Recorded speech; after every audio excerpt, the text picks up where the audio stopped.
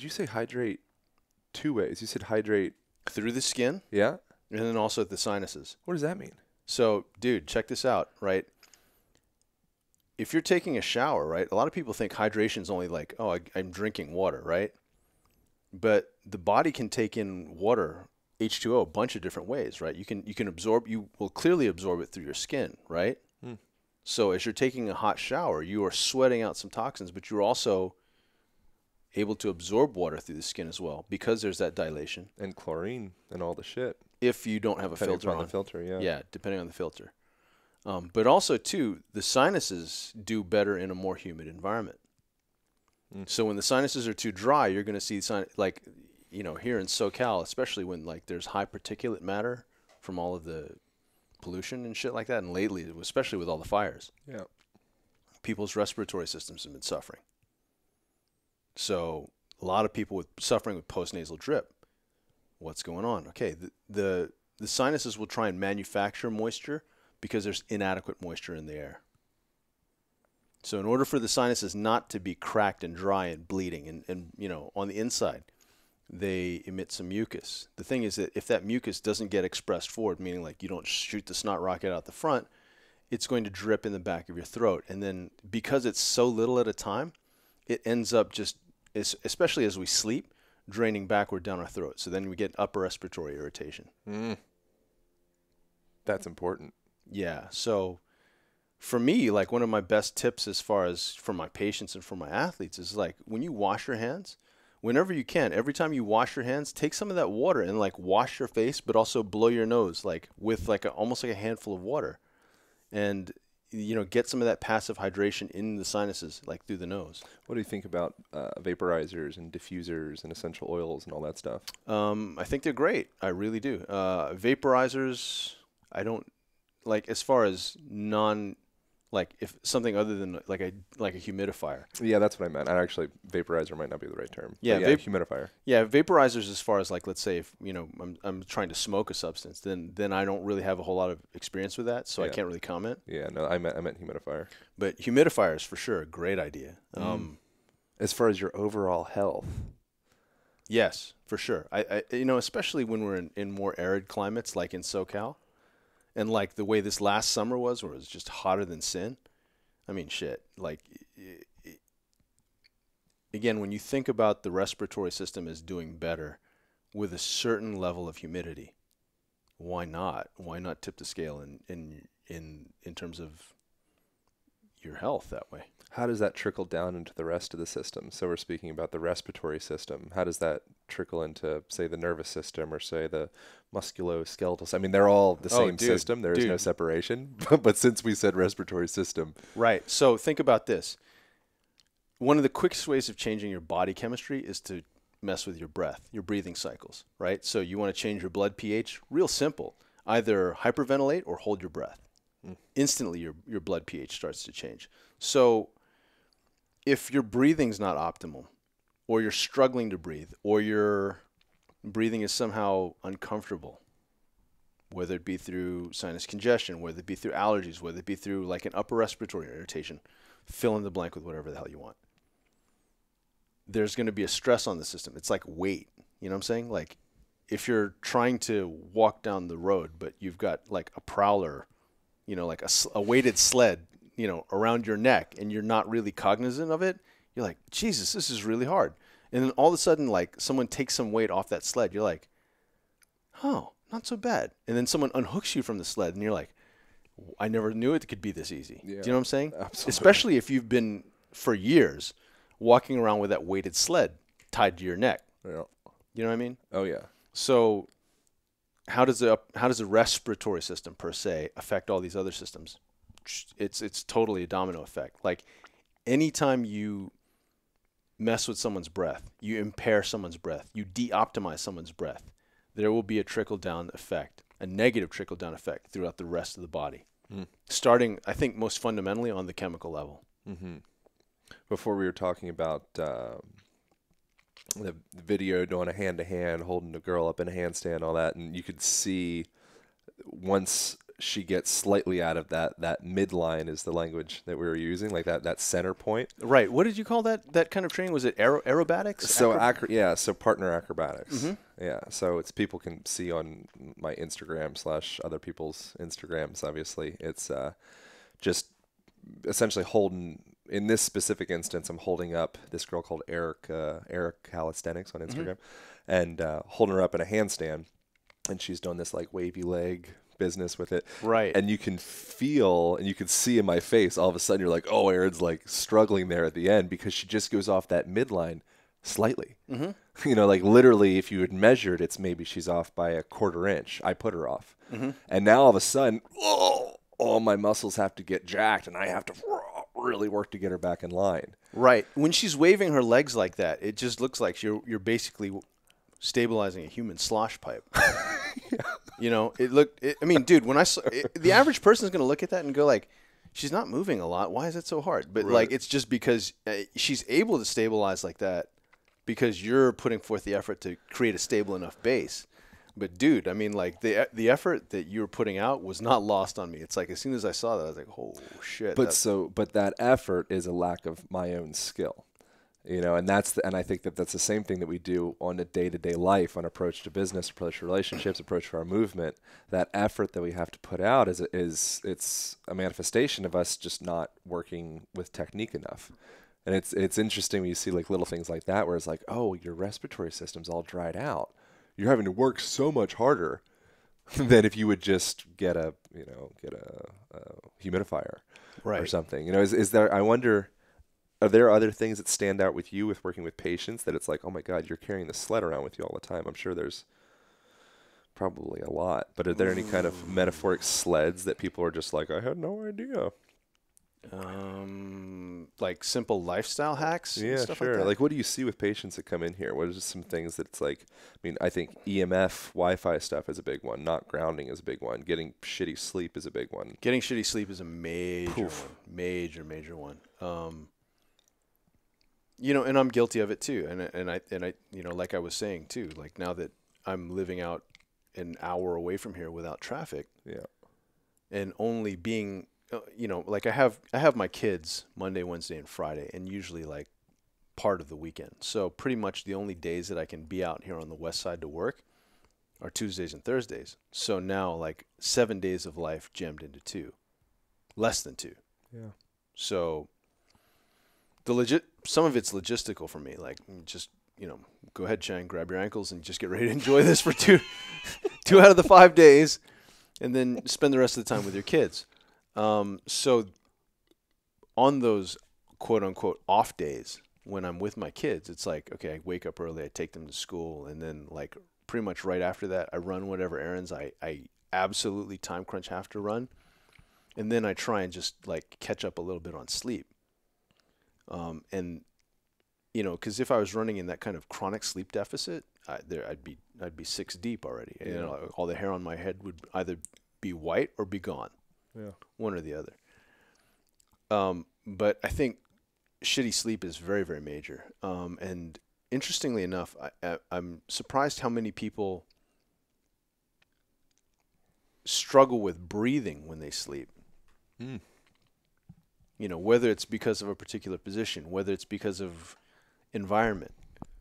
Sometimes it may be even an issue of like quote unquote sleep hygiene. Like, you know, my ex would talk about it as like, make sure that the room's totally dark, make sure that you're in a very quiet environment, blah, blah, blah, blah, blah.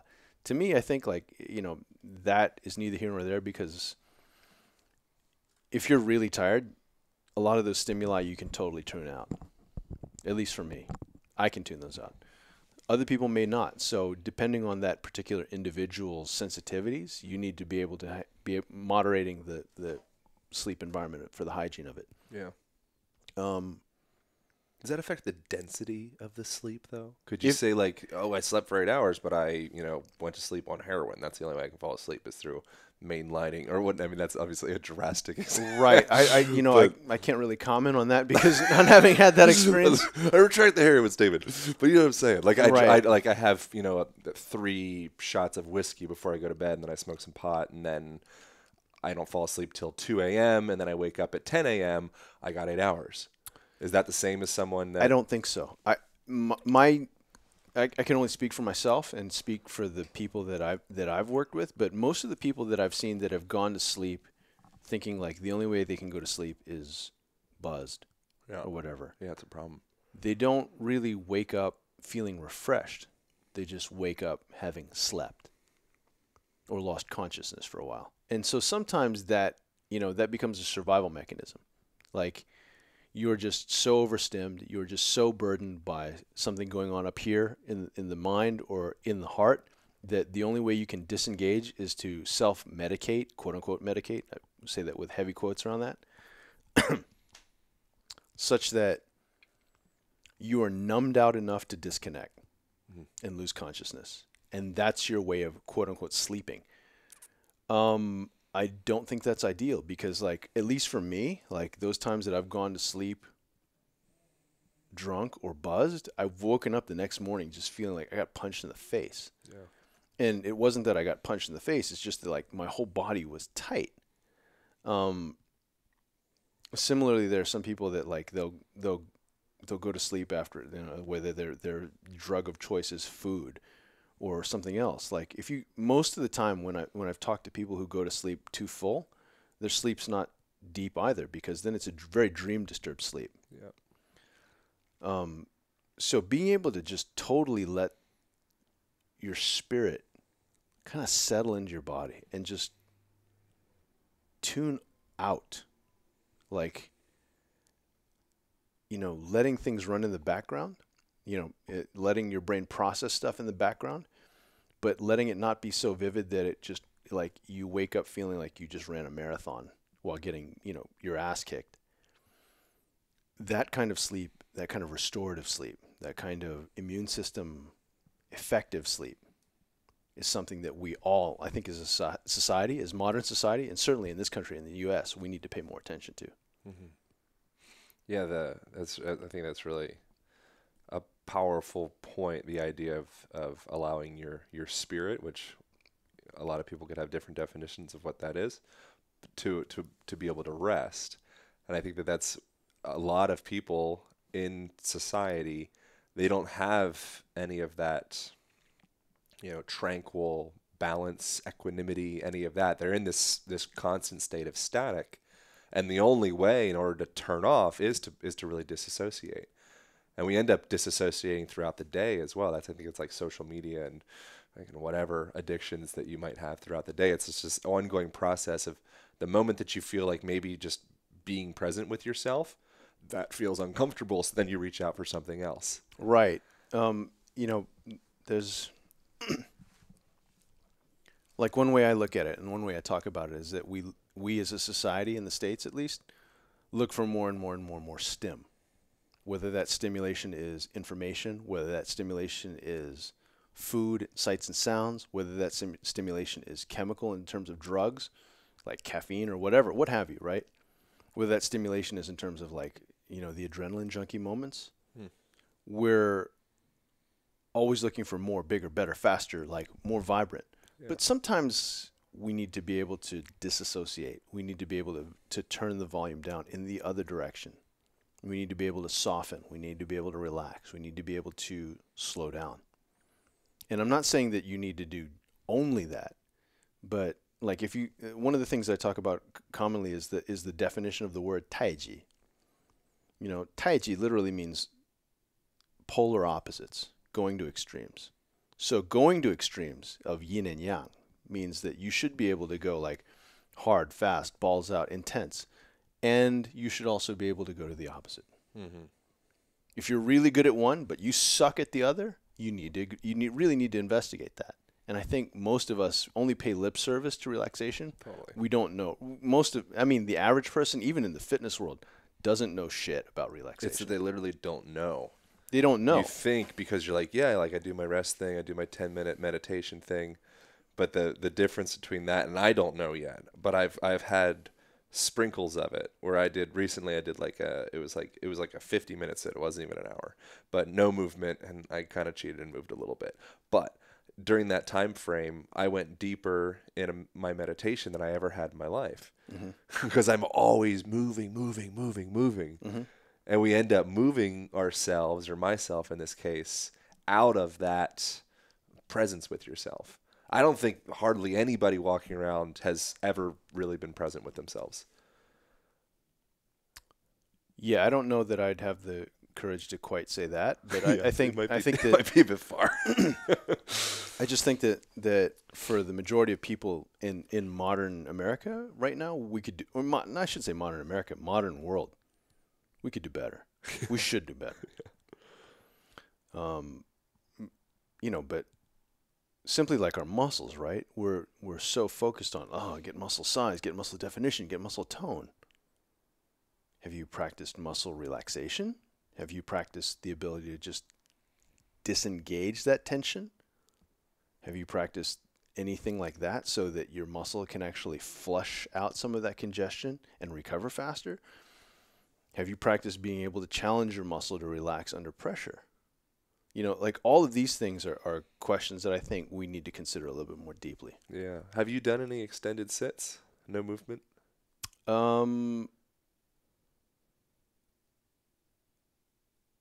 I know that I've done one or two. I just can't remember when the last time was. I'm sure it was like probably well before I had kids. Yeah.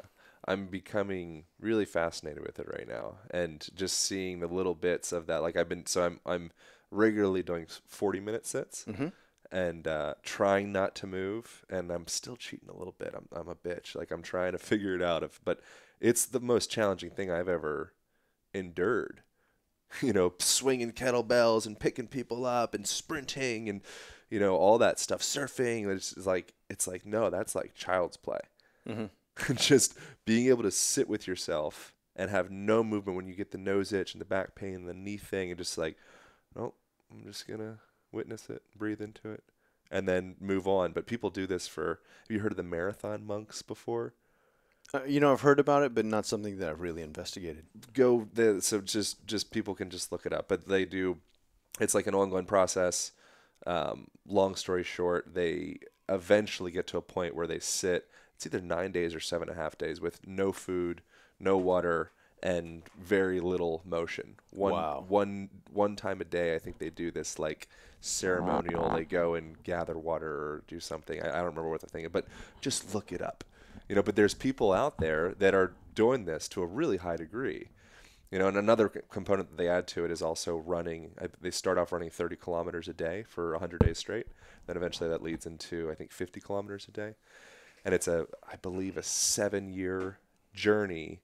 And in that process, if you end up quitting the journey, mm-hmm. in the first 100 days, you can opt out. It's fine. After that, from that point forward, you carry around this little rope and a knife. And if you opt out of it, then you choose to kill yourself. Pretty fascinating. But so I was listening to this thing about it today, and the guy who was talking about it, he's like, yeah, people are just a bunch of bitches. like we think all that but we're just stuck at the superficial layer of ourselves. Very few people have the cojones to just sit with yourself. Like, I would love to challenge people, like, sit with yourself, no movement for an hour, just see what pops up out of it. It's funny that you said that, because it's also a great allegory for, let's say, something like foam rolling. Yeah. Like a lot of people think foam rolling is about beating the shit out of your muscles. It's really not. The foam roller is just a device to give you a stimulus. So, like, if you're foam rolling a particular muscle, let's say your quads, like your vastus lateralis or your rectus femoris, like one of the muscles along the front of your thigh. If you watch the average person foam roll in the gym, they treat it like it's a speed sport because they want to get to the real workout. Yeah. Well, what if when you foam rolled, you actually use that device as a way of introducing pressure to a muscle to check how relaxed you can really be and how relaxed you really are? Because a lot of the people that go, yeah, I foam roll, I didn't feel a thing. When you have those same people slow down and actually challenge them to really relax themselves down into the roller, the same spots that they said were absolutely problem-free suddenly become very, very sensitive.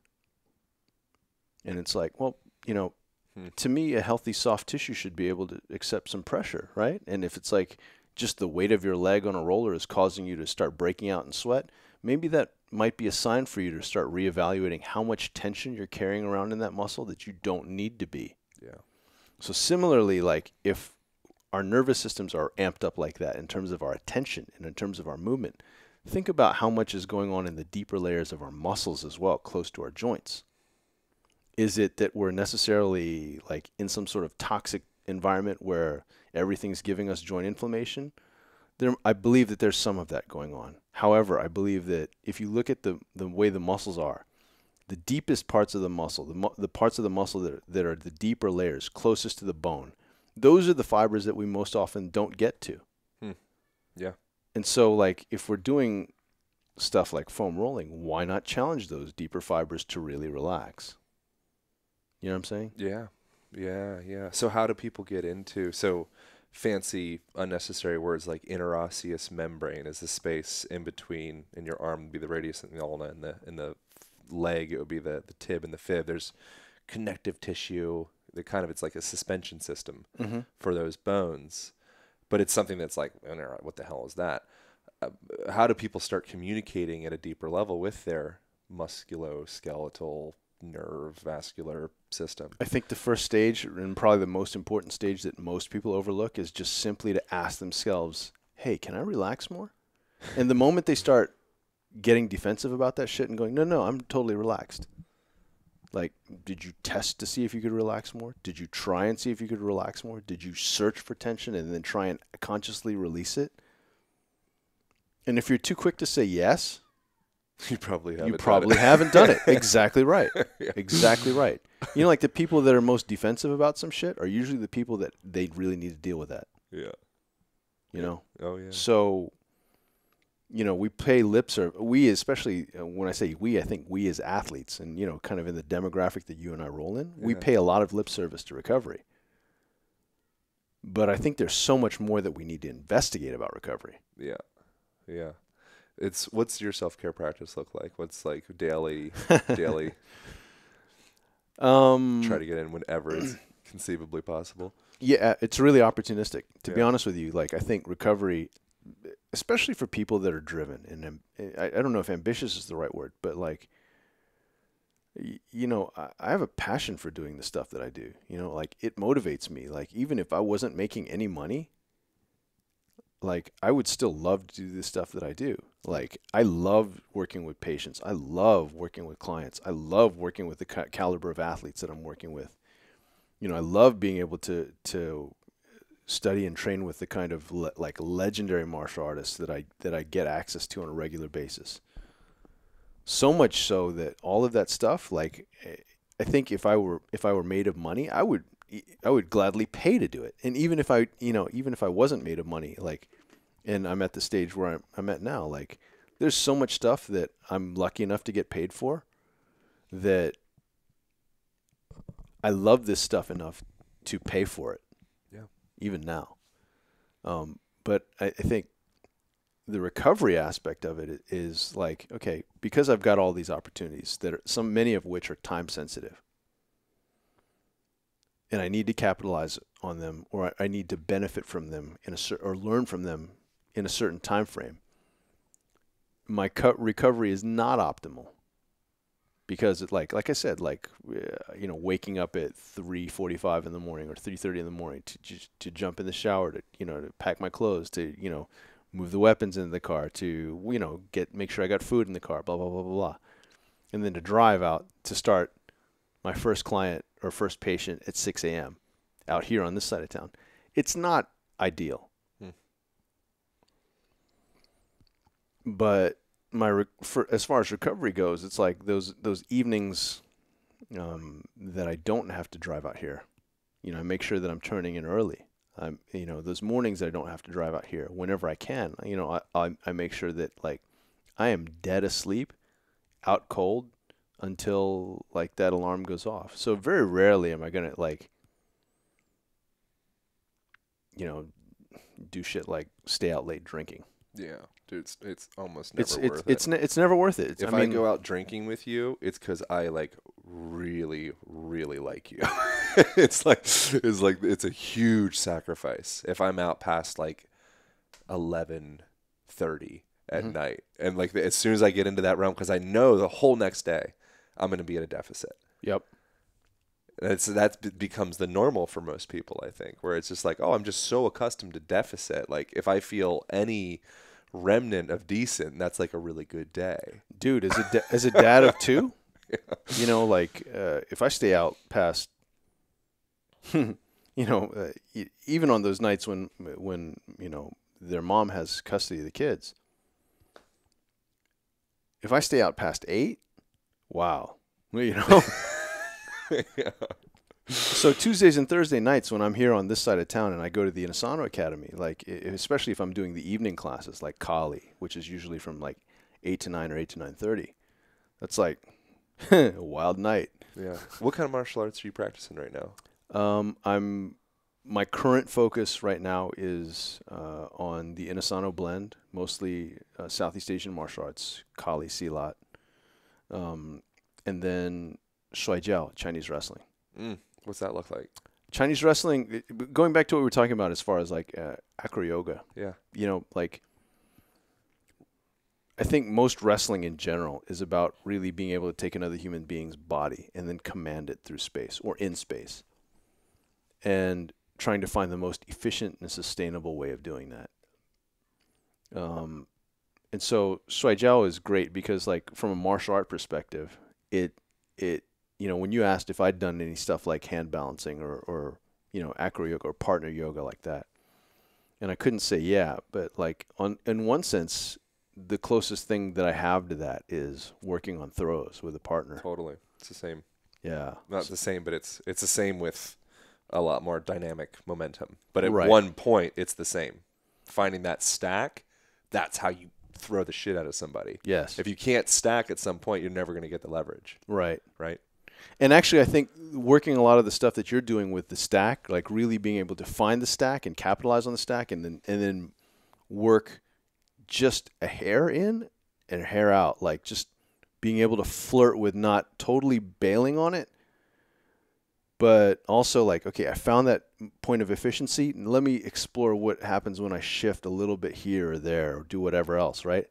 And then allowing yourself to figure out how to recover that. I think that's where you develop insane amounts of strength. Yeah. I think of it as like an electrical cord. Is when you see somebody like a Bruce Lee, for example, he's so fine tuned with the technicality of his movement that he doesn't need to get very big. But then you look at, say, like go down to Mecca, you know, Gold's Gym in Venice. You have a bunch of terrible movers, really good with A to B movements, you know, so a lot of like hypertrophy changes getting big. But as far as finding that connection point, they've had to actually almost like increase the insulation around the wire because it's not a finely tuned wire. So in order for that signal to pass through, the wire has to be really thick. So you end up getting really thick. But when you really fine tune that signal, all of a sudden you can do a lot more with a lot less effort. And then all of a sudden these big bulky muscles don't manifest because you didn't need to build up the insulation. Does that make sense, or does that sound like some crazy? I don't think. Actually, as I was listening to that, I was like, I want to replay that in my head and chew on that a little bit more because, like, it's interesting. I think a lot of the guys that are down in Mecca at Gold's, when you've got guys that are bodybuilders, they're looking for a particular cosmetic goal. Yeah, I shouldn't say they move like they move perfectly for what they're looking for. Right. But if they wanted to wrestle or they wanted to skip down some rocks or something like that are slippery, all of a sudden all that muscle becomes a liability. Right. Yeah. Right. Yeah. That's probably more along the lines of how I'd say it. Yeah. Yeah. I apologize to anybody that's listening from that. Yeah.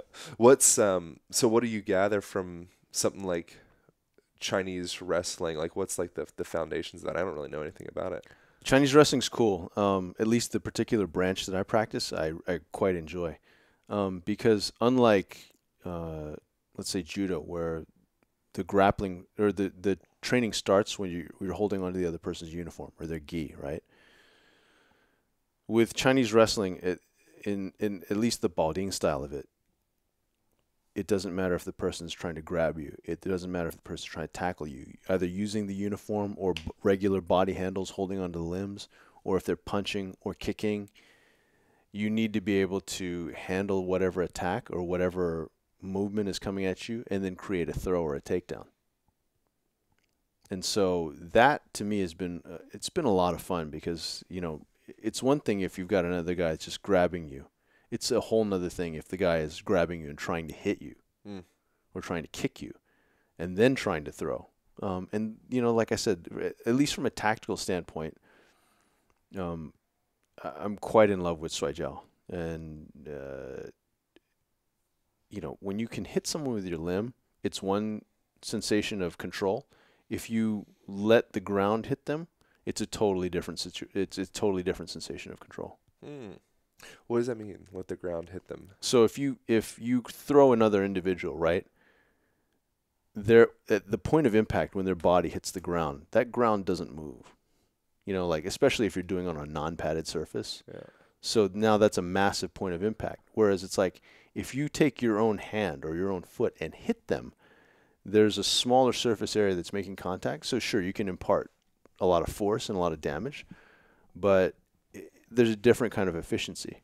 Do you know what I mean? Yeah. Like if you were to punch me and I don't drop right away, now you have to chase after me to continue to punch me because like let's say you hit me and I move back, then you've got to do different things to maintain that kind of effective range. Whereas if you pick me up and slam me on the ground and I'm right there in front of you, like you have a positional advantage. The ground has already hit me, probably knocked the wind out of me. I'm like slightly, you know, probably a little bit loopy, dazed from the throw.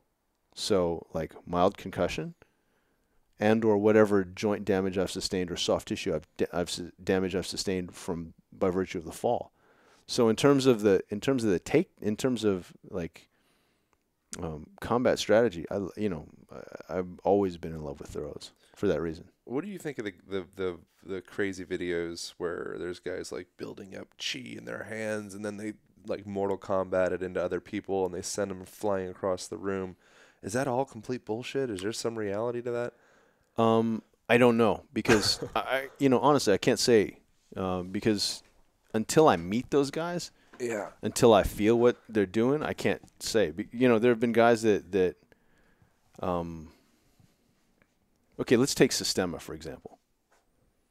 Sistema is one of those martial arts that takes a lot of flack in the media, especially like if you look at it on social media, people that have never experienced it will see a Sistema demo and they'll think it's full of shit. Mm-hmm. Okay, great. They're certainly like, you know, any restaurant. Like let's say, I don't know, Italian food. There's some Italian food restaurants, it's like you couldn't pay me to go in there and eat.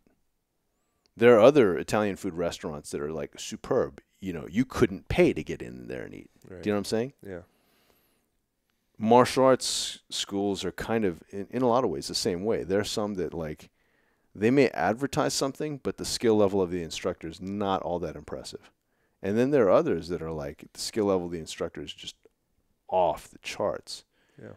So, you know, I've been fortunate, working with Martin Wheeler, who is my instructor in Sistema. Like, this guy's, you know, was a badass long before he ever came to that particular style of training. Highly skilled in Kenpo and boxing and judo. So, I mean, and a well-known bouncer. When he got to start training in Sistema, which was like one of the pinnacles of soft martial art training, he just felt like, wow, what have I been doing wrong all these years? And then, you know, for me, same thing. Like when I started training Sistema with him, it was like it made a lot of the Taiji principles that my dad told me about when I was a kid suddenly click in a way that's very salient. Like, oh, he just decked me across the room. Or, you know, when you feel a guy hit you and it doesn't look like he wound up to hit you. And it ends up hurting so badly that it feels like someone's pulling your fingers and toes out of your solar plexus. It's a wake-up call. You know, like there have been times when Martin has barely tapped me. Like it just, like if you were to look at it, you're like, how did that hurt you, man? Like you must be really weak. And like nah, man, dude, that shit hurt. Trust me, like I wouldn't make that up. And then like 3 or 4 days later, the bruise starts showing up in those parts right where he hit. Then you're like, there's something to that. That's the cable analogy that I was like pitifully trying to describe. You know, that's the tighter the hose, the more concentrated that energy ends up being. Whereas oftentimes we have these big, huge, muscle-bound hoses, but there's not that sharp, able to that drive, that the capacity to be able to really drive that into a small space, and that's hand balancing, or that's, you know, finding leverage to throw somebody. As long as you're outside of that midline, as we called it, then it's the hose needs to be really big and fat. Right. But if you can find that concentration of energy in quotations, do you know what I'm saying? I'm I do. That poorly. It makes sense from a mechanical standpoint. The interesting thing is if you look at like truly soft arts, it's more than just physics because you're actually trying to relax into someone else. It's very weird. Like instead of trying to like, okay, I'm going to align everything and then make the tension just right so that I can punch through this particular vital point, pressure point, whatever, right? What if I just relaxed my body so much that like I just let the weight of my limb fall through you? You know, it's a very different thing.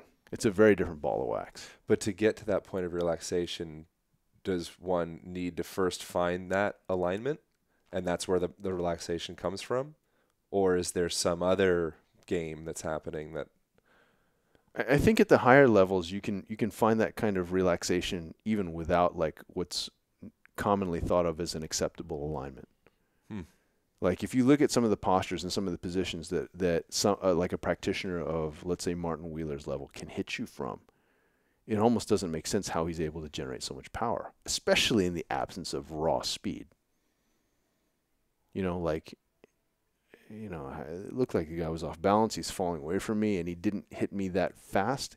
How come he was able to generate that much power and make me feel that much pain? How do you explain it? I'm not sure yet. Shit. I'm not sure.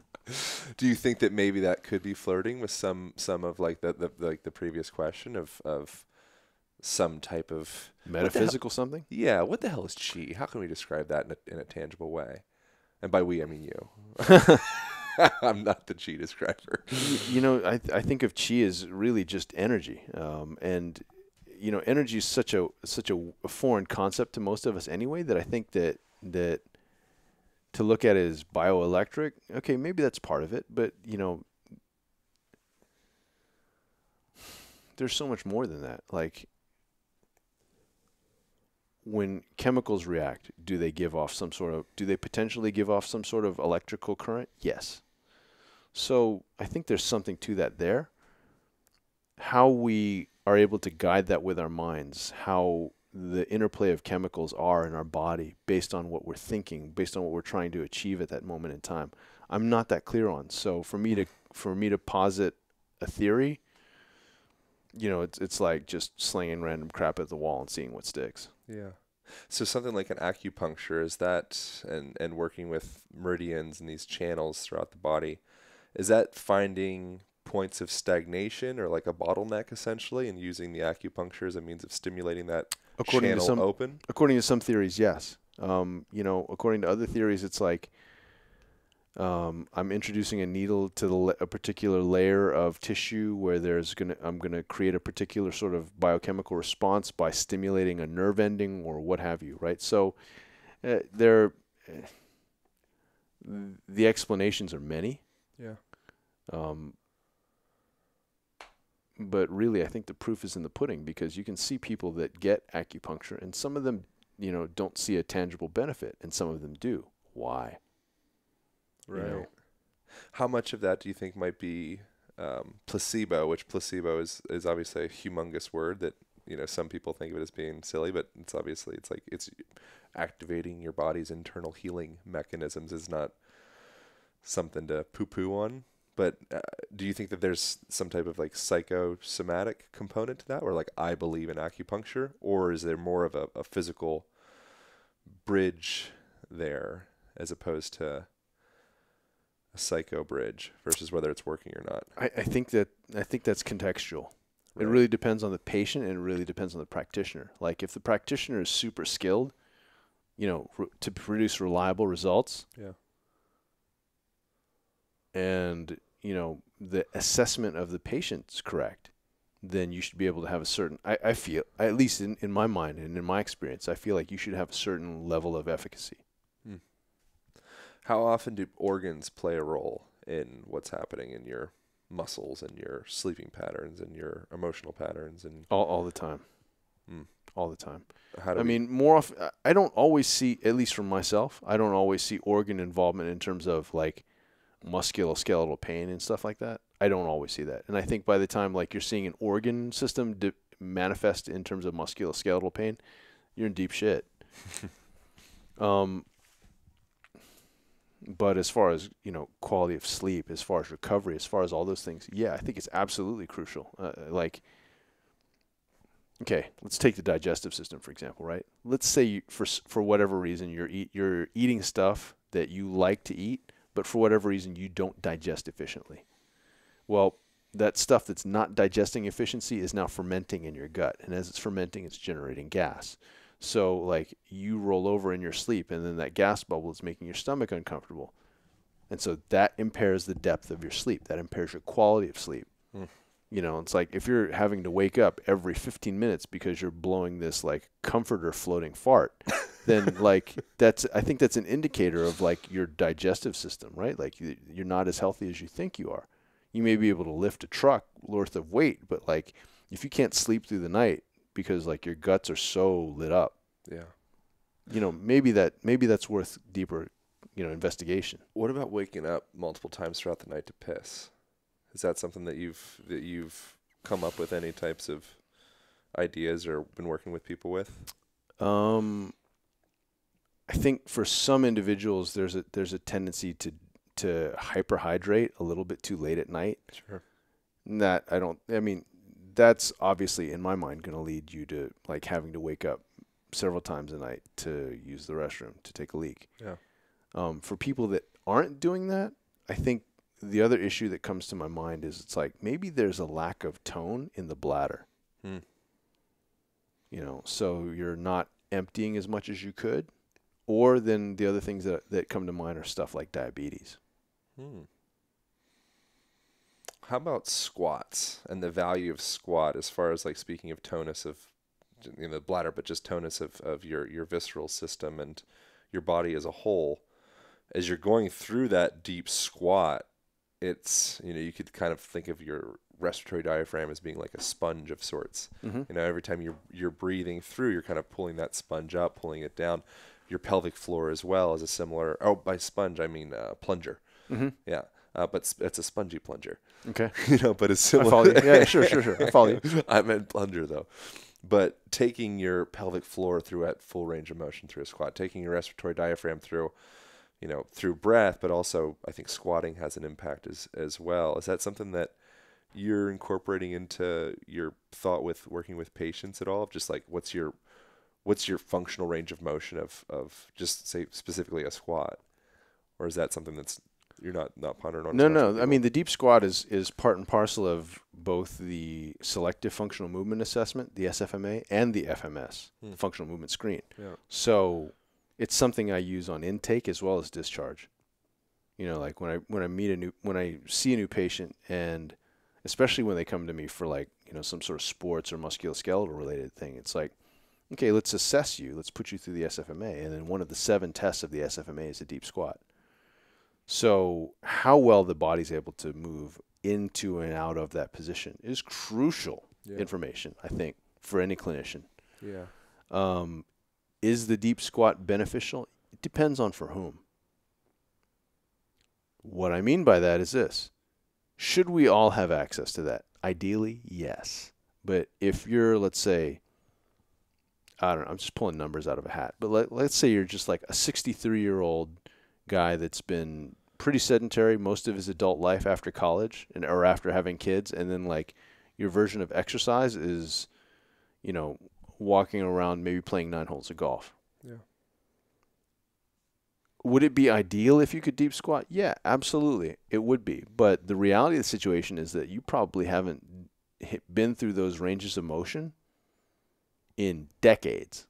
So to have that person deep squat when they're just having a hard time being able to hinge, with a neutral spine, let's give them an easier breaking point. Yeah. Does that make sense? Totally. So like if the goal is for them, let's say to I don't know, break a brick, well, let's just make sure that they can actually move their hand through the range of motion first, or move their body through the range of motion without any resistance, without any impact first. Yeah. Let's make sure that's accessible. Yeah. We'll wrap up here in a jiffy. Is there any type of like protocol that you take with people? Like something that I'll play with people is once their butt starts to tuck under, not that there's anything wrong with that. I think that, if you go if you go anywhere around the world, people doing a deep squat, sitting down, like they'll have a bit of the butt wink thing happening.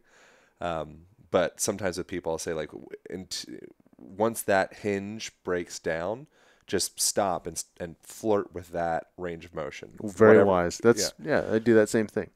Okay. Is there anything else for people listening that as far as like coaching themselves, or maybe people that coach other people, just like how do we get people from no squat potential to a healthy squat, but being able to poop in the woods, essentially? That's the end goal. Right. Being Mr. 4-star camping myself, I would say like don't poop in the woods for one. But I think for most of us, especially those of us that are in fitness, we get so enamored of like, you should be able to do this, you should be able to do that. Yeah. Why don't we just make better?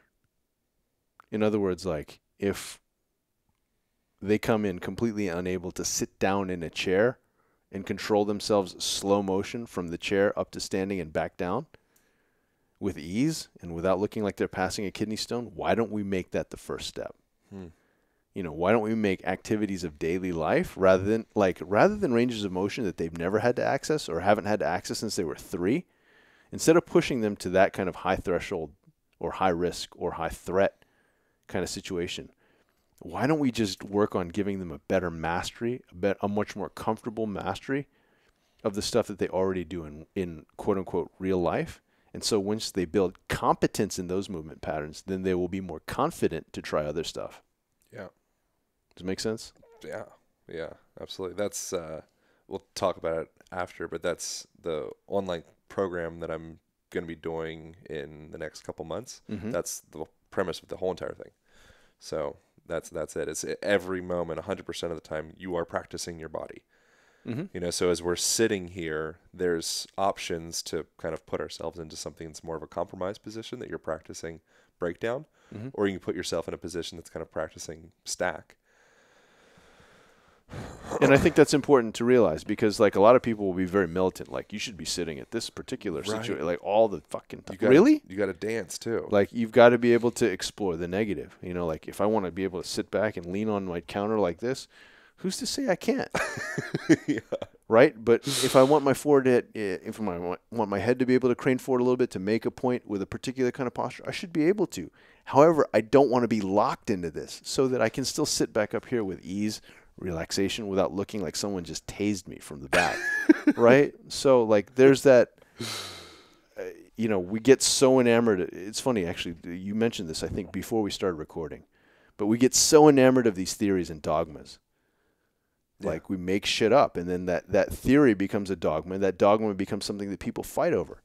One of the most well-known cancer researchers, breast cancer researchers, is someone that I've had the opportunity to spend some time with.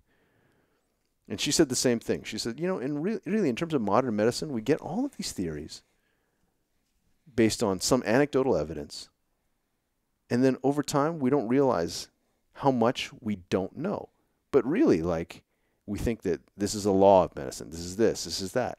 But in reality, and these are her words, we don't know shit. Right. And to hear that from that level of researcher was like, wow, that gives me a whole new faith in medicine. Because then it, like, now if the top minds are that humble, then maybe the ones that are lower down on the totem pole can take a cue from that. Yeah.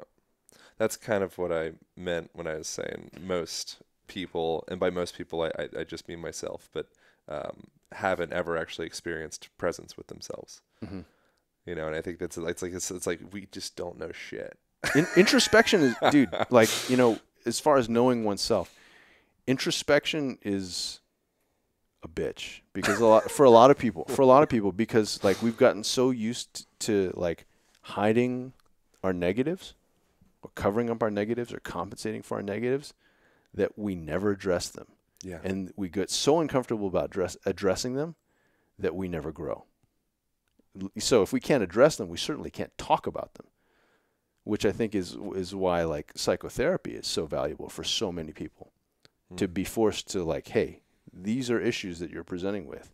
Let's get to the root of that. And I think way too many people are afraid to look at it. Right. Afraid to admit. So I think these are very useful. These are very useful concepts and conversations to be having. Yeah. There's Galileo. Pretty sure Galileo. He was put into, at the end of his life, he was put into house arrest, and he was, you know, considered crazy, and they stopped any publishing of any of his work because it wasn't the heliocentric model of the world, so the Earth's in the center of everything. Mm-hmm. And so culturally, we're so married to this idea, because if we disprove it, that means that everything that we stand for is wrong. And so sometimes we do that with fucking anything, you know, where it's like it's too painful to maybe think outside of my current dogma. So fuck it, I'll just stay here. You know, and it's like, how many people just kind of stay within that confines and then they die? Sure, and then we demonize everything else. You know, everything that's divergent from those theories, everything that's divergent from our comfortable dogma must be wrong, must be evil, must be dark, must be, you know, like maybe it's totally right. And maybe what we take as gospel truth is only true within a particular context. Yeah. All right. Thanks, man. Good shit, bro. Really appreciate it. Feel the stack? Yep. It's solid. All right, recording over. Thank you so much.